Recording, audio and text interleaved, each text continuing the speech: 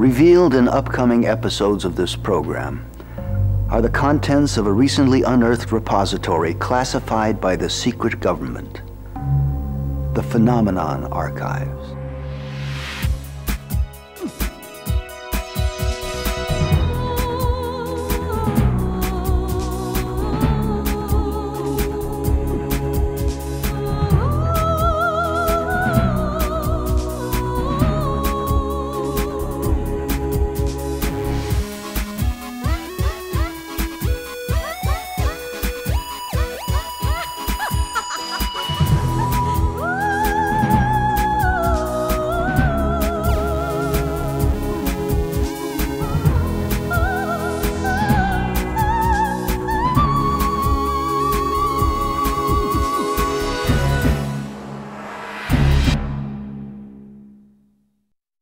The recently unearthed Phenomenon Archives revealed that Yuri Gagarin was not the first man in space.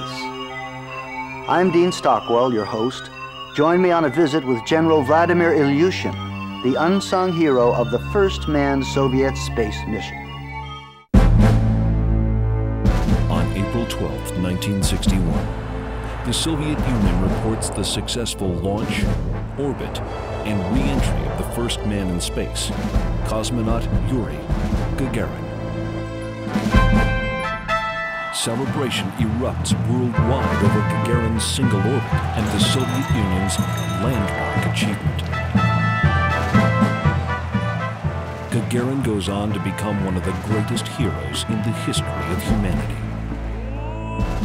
With the collapse of communism and the rise of freedom and democracy in the Russian Federation, recent access to documents in the Kremlin archives revealed the shocking truth about a story intended to remain buried forever.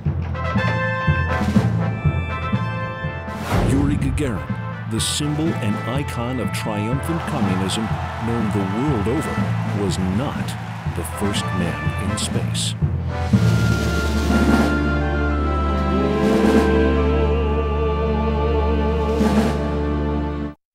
Suspicions were high from the day of the Gagarin launch. The Soviets had never announced an event of such magnitude until it was a done deal. Why did they break their own rule and give a play-by-play of the flight? Indeed, a rocket is launched on April 16, 1961, completely controlled from the ground, as were all of the Soviet manned missions. Gagarin is filmed boarding the capsule, but when the propaganda cameras stop rolling, does Gagarin stay on board as the Russians claim, or does something entirely different occur? On October 4th, 1957, in a feat most global experts think impossible, the Soviet Union ushers in the space age, when it becomes the first nation to put a satellite in space, the groundbreaking orbiter Sputnik. People around the world are shocked and dismayed, realizing that the Soviet payload could just as easily have been a nuclear warhead, capable of being delivered anywhere on the planet.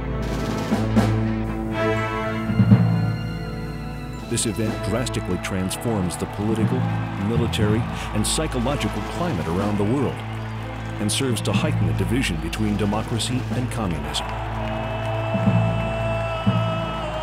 For the first time, space is introduced as the new theater of competition during the Cold War.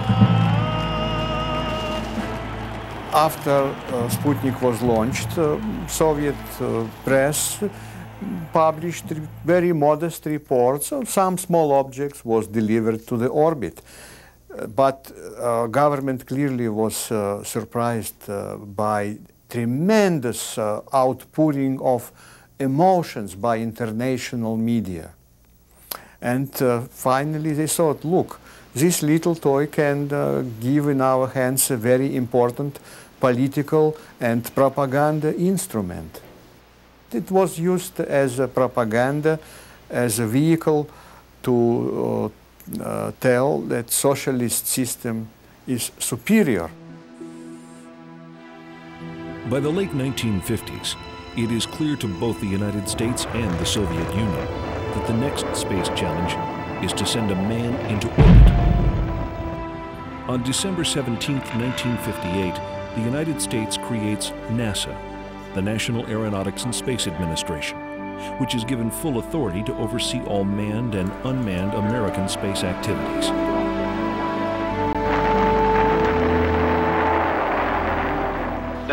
President Eisenhower started NASA and wanted to deal with the exploration of space as a civilian activity. There, of course, was already a large activity in the services, primarily the Air Force, where they had been developing the large rockets that eventually became ICBMs. And they were beginning to think about deploying satellites and so on. But the manned mission, the manned exploration of space was assigned to NASA as a civilian space agency, and it had basically a civilian character from the beginning. Several highly trained military jet test pilots are chosen by both nations to defend the honor of their respective countries. The Americans name their space travelers astronauts and encourage abundant publicity by the press. In sharp contrast, the Soviet space program remains a highly secretive branch of the military. Test pilots become known as cosmonauts. Everything about them and their work is classified top secret, including the number of men chosen and their names. Even the cosmonauts' families are kept in the dark as to their loved ones' activities and missions. Everything was so secret. I understand that I cannot explain it to you. It is this part with which you can only understand if you live there. I even can explain it to my children now, why it was secret. Because it has no explanation. No, nothing. It was part of this life. You cannot tell this, you cannot tell this. The same like it was dangerous to meet any foreigners. The rules vary in Russian space program that no one who didn't fly before would be known.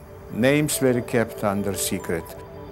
Facts only recently uncovered in documents stored in the Kremlin archives reveal the extent to which the government interfered with the Soviet space agency.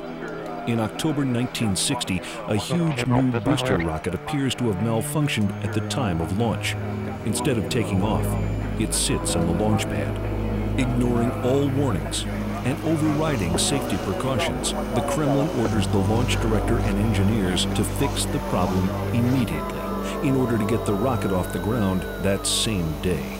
Marshal Nedelin, who was the head of rocket strategic forces, personally sitting in the chair next to the rocket, was in preparation before the launch. He demanded that this chair should be brought next to the rocket. And it was completely against all the safety regulations. And everyone around knew that this is against the safety regulations, but everyone thought, look, if I wouldn't get placed next to the big boss, I might be fired next day from my job. With nearly 200 men inspecting the rocket, including launch director Nedelin, a huge ball of fire suddenly erupts and instantly vaporizes everyone in the vicinity. Amazingly, this historic tragedy is not officially confirmed by the Soviet government until almost 30 years later. I don't think the high officials in government, including Khrushchev, could be considered as directly responsible for this type of failure. There was a pressure from government, mostly perceived pressure. Everyone wanted to get promotion, new decorations, and this is why everyone worked very hard. But safety regulations were extremely strict, and only such a high official like highest military commander could personally violate the safety precaution. Other Kremlin documents indicate that as many as 7 cosmonauts are killed in secret spaceflight attempts and training accidents prior to Gagarin's historic flight. cosmonauts Ladovsky, Shiborin, Mitkov, Dolgov, Balakinev, Kocher, and Grachev are never honored for their pioneering work or for giving their lives in an attempt to reach their elusive goal of space. Instead, their names remain deeply hidden in the Kremlin archives on a secret list of cosmonauts who perished tragically in the many rocket accidents that occurred during the formative years of the Russian space program.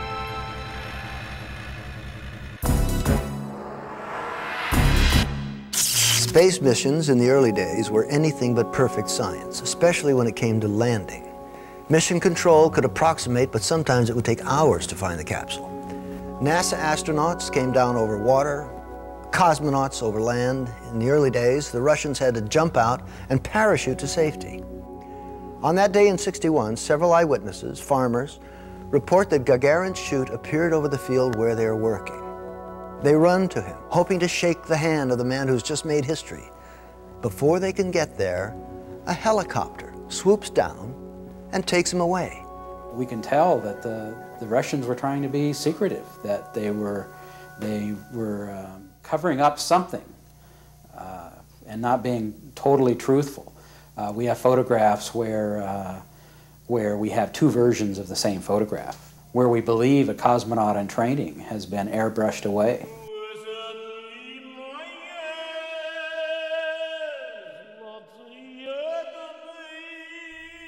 These guys, and they were all guys, felt that they were doing something for the country and that that was the price that they paid, which was never being acknowledged and never really having an opportunity to bask in that. That was the point at which a lot of these guys became increasingly clear that they had been shafted. And they became angry, and there was a lot of anger, but they couldn't do anything. There was no place to go. There was no free press. There were only family members to hear their stories, and after a while, they had told those stories, and what more could they do? Between 1959 and 1961, the Soviet Union prohibits the release of any facts negatively reflecting on the space agency, which itself is shrouded in top military secrecy. One of the things that most Americans don't understand is the secrecy that went into the Soviet program, that it was in fact a military program. Nothing was announced ahead of time, no details were given, and only if it was successful did it show up in the public press. The Soviets undoubtedly put tremendous effort into secrecy. Khrushchev is not concerned for any individual cosmonaut, but for the status of his country in the space race and in the theater of world opinion. His fanaticism and fear of the United States during the height of the Cold War borders on paranoia. When you are talking about my father and how he threatened Americans, it's have very different explanation and very different angles. One of them, he really wanted to threaten you for death. It was used here, the threat, because it was part of his conversation that the Soviet system economically more effective than capitalist, and then he told, if you will not take our place, then we will bury you, which means socialism will bury capitalism. No, all my life I woke up when some rough voice in the morning told, "I'll bury you." So we had an environment of competition in space that was really part of a larger competition that was mostly military and political in nature, and it was a general sense of threat and unease and uncertainty about where this whole thing was going to go. People had images of bombs and vehicles of various kinds flying overhead all the time. It was a genuine threat to the attitudes and psyche of people in our country, and I'm sure people in the Soviet Union at the time.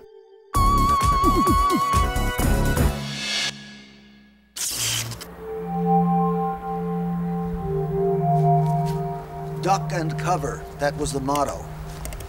In case of a nuclear blast, school kids were told to climb under their desks to protect themselves. It was pretty wacky. The sky wasn't safe anymore. not after Sputnik. Khrushchev knew he had America on the run, and if he could deliver a man into orbit before the U.S., well, didn't that mean that they had won? Didn't that mean that the Soviet system was better? As I said, it was a wacky time. Khrushchev becomes obsessed with the idea of being the first to successfully launch a man into space. He orders the head of the Soviet space program, S. Korolev, to make it happen, no matter what the cost. Lieutenant Colonel Vladimir Ilyushin, one of the Soviet Union's most popular and experienced military test pilots, is perhaps the most likely candidate for the job. With dozens of speed records to his credit, he also holds the world altitude record of nearly 30 kilometers, set in 1959. He tested some of the most sophisticated designs the Russians had, including many Sukhoi designs and a design very similar to our B-70 aircraft. He was a hot rod pilot. He was essentially the equivalent of our Chuck Yeager. Ilyushin comes from, by far, the most distinguished military and engineering family in the Soviet Union. His father, Sergei, is a Soviet hero of unparalleled importance. Sergei's design and construction of fighter and bomber planes contribute to the Soviet victory over an invading German army during World War II. Sergei Ilyushin, the designer, was very much involved in World War II fighter planes. And the Soviets, the Battle of Stalingrad, the IL-2 Sturmovik was probably the most famous of all the Russian aircraft, being a ground attack aircraft. So this gave him huge stature under Stalin and, of course, Khrushchev when he took over. Sergei Ilyushin is a member of the inner sanctum of power, being a distinguished deputy leader of the Supreme Soviet. His sphere of influence ascends to the head of the Soviet space program, S. Korolev, who himself works under Ilyushin as a junior aircraft designer prior to World War II. The relationship between the famous designer father and the test pilot son is strained. The willful son, ever mindful of being cast in his father's shadow, sets to free himself and resists being groomed to succeed the elder Ilyushin in the family business. After World War II, the elder Ilyushin correctly envisions the future of aircraft manufacturing as being diverted from military to passenger craft. However, consistent with his jet pilot image, Vladimir stubbornly rejects this pathway, preferring to remain a test pilot and designer of military jets. In a final act of defiance, Vladimir joins the Sukhoi Company in 1952, his father's competitor. In late 1960, Vladimir Ilyushin is awarded the Hero of the Soviet Union, the highest possible military award for his altitude records and overall service to the country. This honor, equivalent to the Congressional Medal in the United States, is bestowed upon only a select few. Throughout the 1950s, the relationship between elder and younger Ilyushin is one of anger and distrust. This, however, culminates in a relationship of mutual pride, respect, and understanding. Initially, the young Ilyushin snubs the thought of flying in space.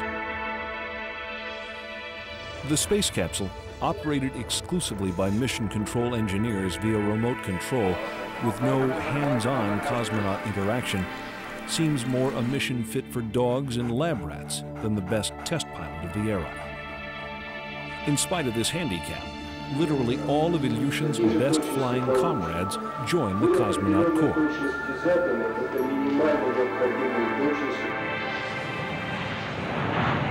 Riding the wave of his Medal of Honor and encouraged by the choices of his most trusted peers, Ilyushin changes his mind and begins actively pursuing the goal of becoming the first man in space.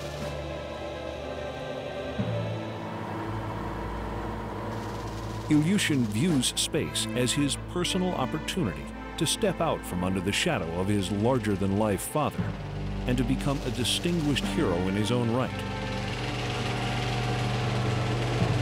With his own professional accomplishments added to his family's tremendous political influence, Lieutenant Colonel Ilyushin is ultimately given the much-coveted opportunity to become the first man in space.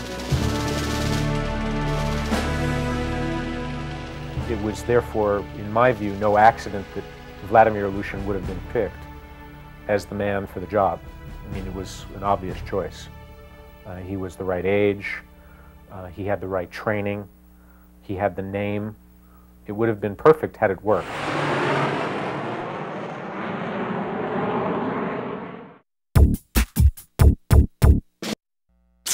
When producers Haymoff and Stillman first contacted Vladimir Ilyushin about his story, the man broke down in tears.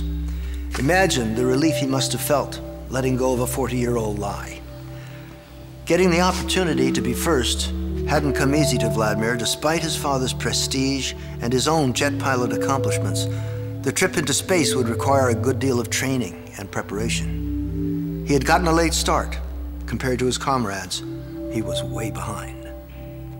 Because his fellow test pilots are well into their second year of spaceflight preparation, Ilyushin must doggedly engage in several months of intense catch-up, training to put him on equal footing and prepare him for his life's calling. The entire process is shrouded in secrecy. If somebody will begin to think that we have to publish that we are planning to go to send the cosmonaut to the space, then publish this name. First of all, it will be even very difficult to imagine, even to Korolev and these people, because everything was so secret. Then after that, it was impossible to receive the permission, because the way of life was different, and the answer would be very simple. Why you have to do this before you reach your goal? For what reason? According to declassified documents, Ilyushin is put into his capsule named Roshia and launched in top military secrecy on Friday, April 7, 1961. At the time, the CIA and other military intelligence organizations neither confirm or deny the detection of the launch or the flight.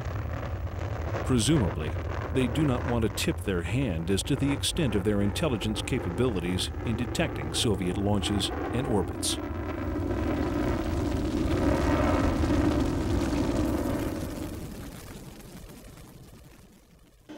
Sources very close to Ilyushin report that during the flight, Ilyushin evidently loses consciousness sometime after the third orbit and before re-entry, causing mission control to lose contact with the capsule.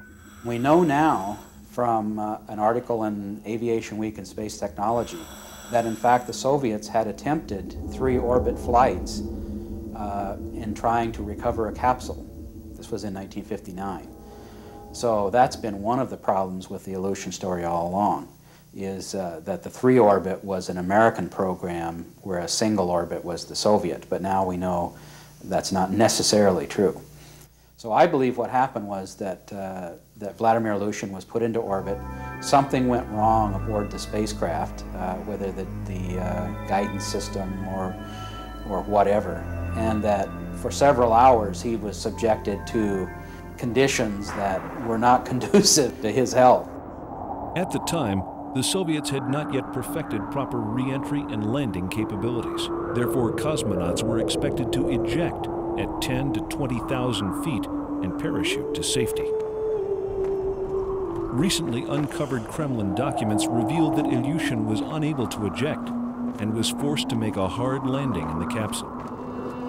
Amazing though it may seem, he survived, badly hurt, but alive. He made a successful recovery, but he was hurt, either physically or emotionally. He was not presentable to the public.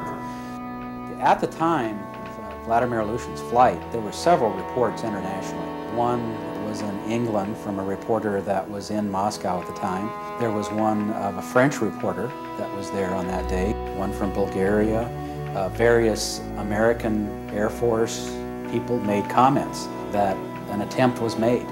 And those sources were independent. You know, it wasn't a case of one source and then another by picking it up. They were separate sources. The government-controlled Soviet press refuses to acknowledge the foreign reports, and later forcefully denies the story altogether by way of several conflicting and contradictory excuses. The entire Soviet government is in great confusion and turmoil surrounding the only partially successful event. Marxist-Leninist economics and Marxist-Leninist politics prided itself on being a scientific, objective analysis of human and natural law. And if you are really good at your Marxist-Leninist theory, then nothing in the real world should be less than perfect. So it was a great embarrassment not only to disclose this fact externally, but to have to admit it internally in the halls of power. All the failures were known only to a narrow circle, and you know, there was kind of oral history, you know, you could learn from friends what happened at the launch. But it was amazing that now, in retrospect, we did not have more failures than, I think the way government tried to hide the failures was really detrimental for the program. I think they were put in a situation then that they didn't have somebody they could present to the public. And here, Khrushchev had been using the space program as one of his big propaganda hammers. And to have this kind of failure, it was intolerable. So when Khrushchev came to power, he made our society much less closed. But before, everything was secret. Now, still many things remain secret which had no explanation. Because, for example, they told, why we have to tell to all the world about our failures? It will not help us. The regime's whole purpose in being was to preserve itself and to preserve the ideological basis that justified the Communist Party's control of Soviet society. And if you're sitting in a meeting and you're told that the most significant public personality in science has been injured and the most significant technology that we will win the Cold War with failed, you have no choice but to cover it up and move on to the next potential victim.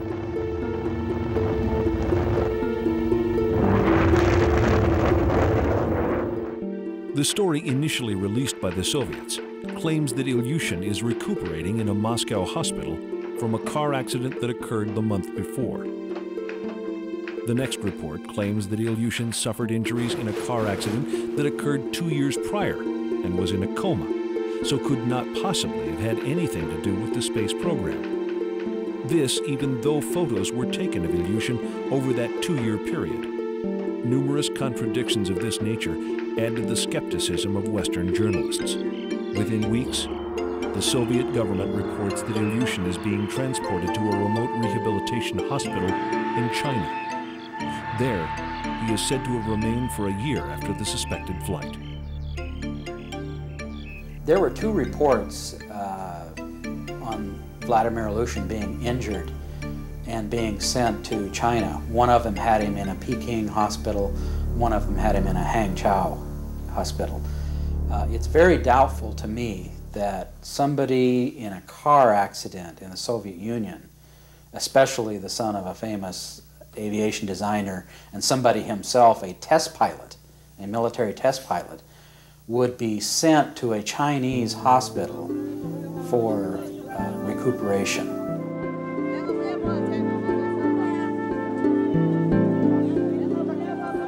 Any China connection in hindsight seems highly unlikely.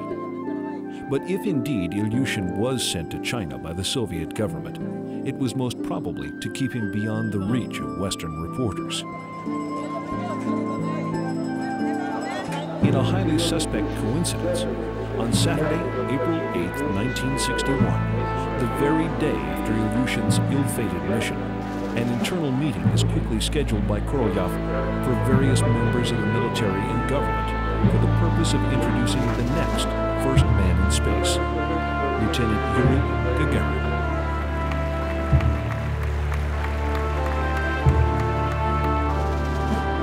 In keeping true to the overall secrecy of the Soviet space program, the details and film of this meeting are not made public for several years after Gagarin's flight.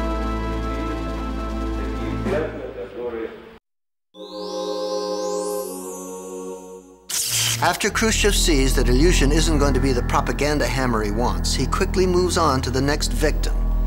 It's easily justified. They delivered a man into space and brought him back. The fact that he passed out is a formality. Russia has beaten America, and they must tell the world.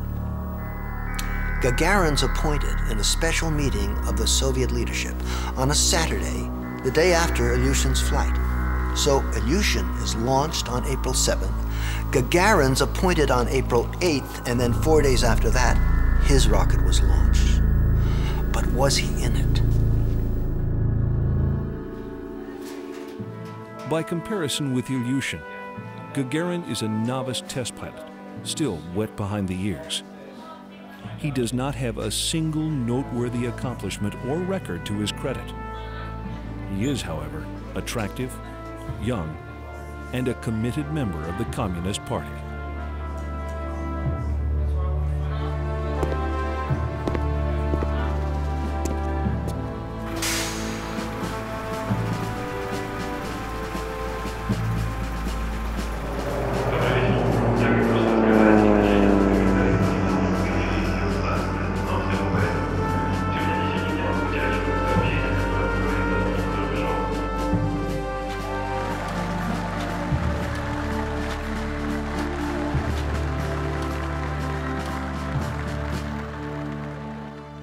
"5 days after the Ilyushin flight that is never officially reported by the Soviet press, the successful Gagarin launch is reported.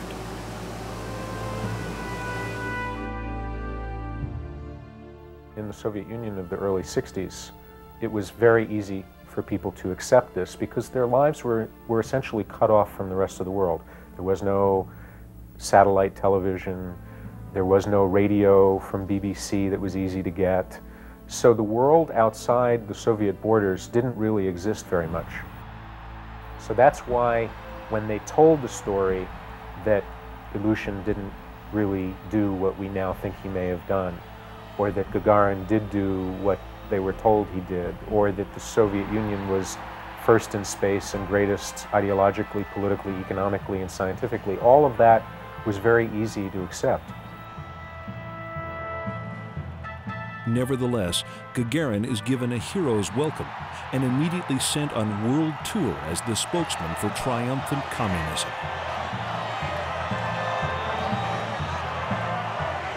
The Ilyushin flight becomes a non-event. The Kremlin apparently destroys all evidence of his mission, including films and photos, ordering all participants to keep quiet or else.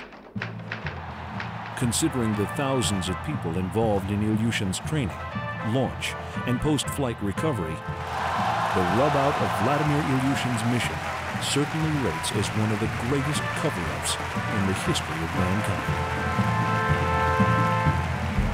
A lot of us, of course, have wondered with some kind of awe and amazement, how could they have managed to have kept it a secret up until the day that Gagarin shows up on television?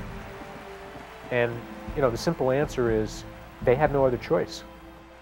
Either that or your family would suffer. You'd lose your job. You'd go to prison. You'd be killed. And that fear had a very powerful disciplining effect.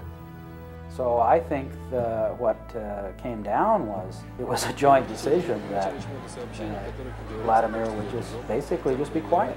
He had a career that he wanted to pursue as a test pilot, and there was an agreement. He would be quiet, and they wouldn't try to eliminate him. With the advent of Russian democracy and the rise of freedom, along with the recent accessibility of the Kremlin archives, Ilyushin's story can now be substantiated, if not proven. There were really three types of documents. There was the pre-launch documentation, there was the catastrophe, and there were documents pertaining to discussions that took place after the event.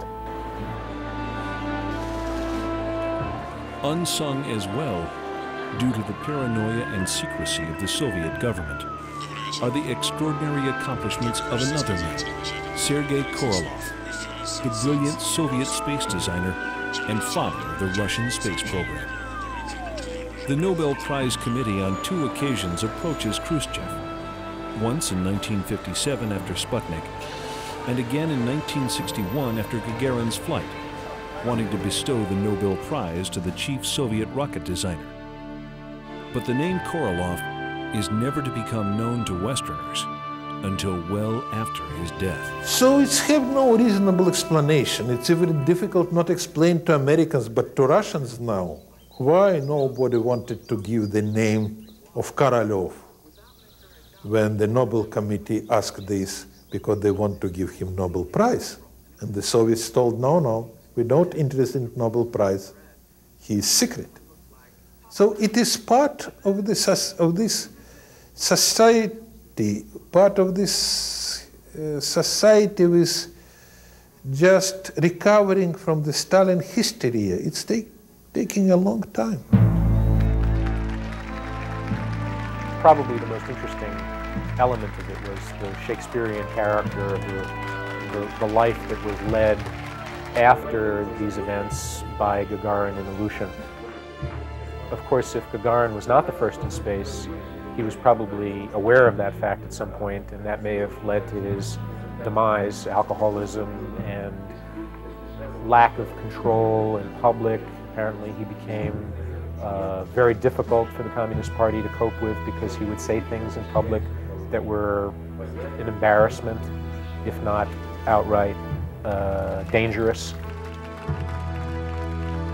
There are even reports of Gagarin throwing a glass of champagne in the face of Soviet leader Leonid Brezhnev at a government function. Thereafter, in March 1968, Gagarin dies in a highly publicized but equally suspicious MiG jet crash. His body is never recovered, and only a finger of the once great hero is found in the wreckage.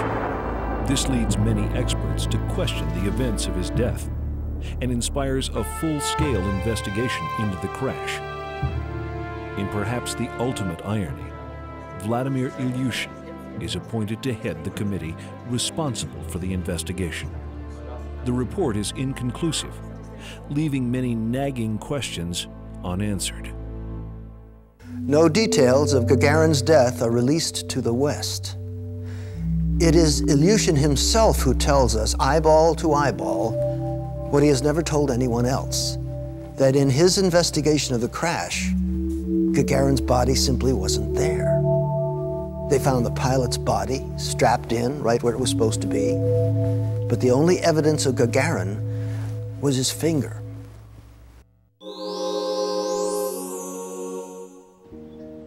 The life that was led by Ilyushin was actually quite significant. I mean, he did not only work as a test pilot after the fact, but he also became a significant designer. And I think it's kind of tragic that the one man who the world acknowledges still today as the great hero actually may have been a fabrication.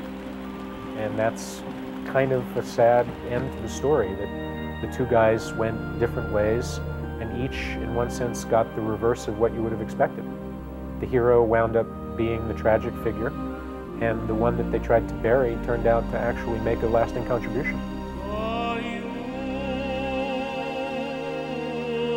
General Vladimir Ilyushin still works today as a chief designer for the Sukhoi aircraft manufacturing company. To his credit, he has test piloted over 145 aircraft, including the Sukhoi 27, the premier Russian interceptor fighter jet. To this day, Vladimir maintains his silence over the events of April 1961, perhaps still fearing for himself and his family. The legacy of the Soviet Union in the space arena that is most troubling is this need to cover the old bad stories and the old hard truths and either gloss over them or deny them. The conclusion I've come to in hearing their responses is that it's just too hard. That even though the permission is there, the social permission, the bureaucratic permission, the emotional and bureaucratic baggage of getting all of this story told is just too much.